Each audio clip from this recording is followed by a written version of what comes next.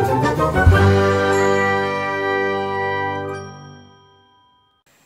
everybody, Ann here. Good news. I got my DoorDash card and I'm on the schedule for the next 4 days, and tomorrow they're offering bonuses in Jackson, so bonus! So I'm happy, and yes, I'm still going to get my nursing license back and start nursing. And well, I had a beautiful, wonderful Christmas. I hope all of you guys did too, and I hope your New Year's coming up. I hope you have a great celebration and that the coming year brings you nothing but love and joy and happiness and beauty and all that good stuff. Anyways, you know what? I love chickens. I am definitely going to get me some chickens. So here, take a look at some footage that I took of Rudy the Rooster and my chicken. And you know what? They've become my little buddies every morning, coming by my van. And so now I'm kind of getting old bread from neighbors and whatnot so that I could feed them. So here, just take a look. First things first, how I start my day, well, is not the same as my dog starts her day. She is nestled. See, there she is. She's not getting up. No how, no way. Then I get my wake-up call from Rudy the Rooster. Good morning to you too, Rudy. I love you, you majestic thing. This is Rudy and my chicken grazing off to the right of the van, and I had thrown out some crackers. You can't see them, but they're out there, little pieces, and they hunt and peck until they are absolutely all completely gone. And it is such a treat. See how close they are to the van? Every morning I get to sit and have my coffee with these two little buddies, and they're just so cute. Rudy is an amazing protector too. He is just the best rooster ever. See?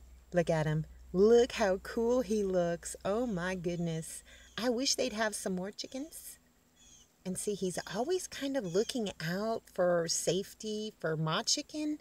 You know, kind of like if there's anything dangerous. And she's usually off to the right or the left. She's a beautiful chicken too. Oops, I could hold it steady. Yeah. Look at how majestic he looks. I don't know of any other way to describe him. But yeah, so I've got a lot to learn about raising these. Oh, he's dancing for me. God love him. Rudy is the best rooster.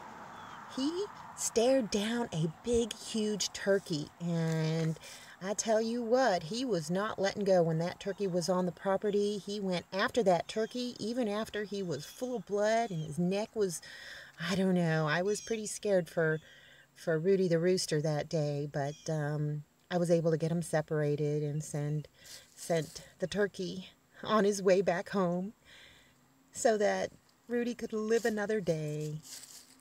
Just look at him. I know that a lot of you chicken owners out there are like, oh, this is no big deal. But for me, it is. I mean, this is just such a cool thing to sit and watch. I could literally sit here and watch these chickens for hours, just hunting and pecking and doing their little things.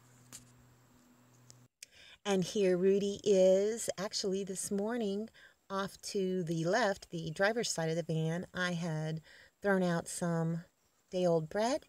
And my chicken is not with him, so I don't know where she's at, but she'll show up later in the day. It's kind of like Rudy goes out and scouts for food and brings her back later on. But yeah, that's the extension cord that my neighbor Ann is letting me hook up so that I can have some heat. And it's not been real cold here lately, but yeah, that's my property.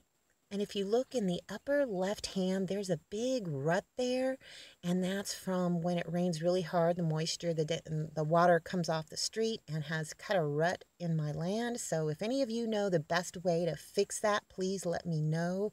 It's going to have to be fixed because I'm going to want to plant in that area.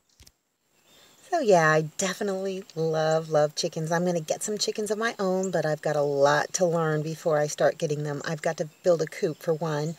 I don't know that I'm going to let them free range quite as freely, but I would just feel really sad if they ran out into the road and got hit by a car or something. So I don't know, but I got to build a coop.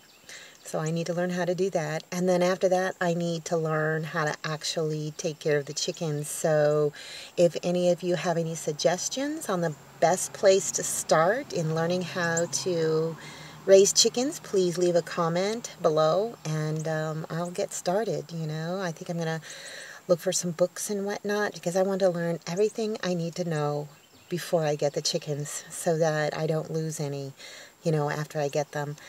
But anyhow, that's all I've got for you guys today. I will see you in the next video. Bye! Thanks for watching, everybody. I hope you enjoyed the video. Make sure you like, subscribe, hit the bell, and y'all have a good one.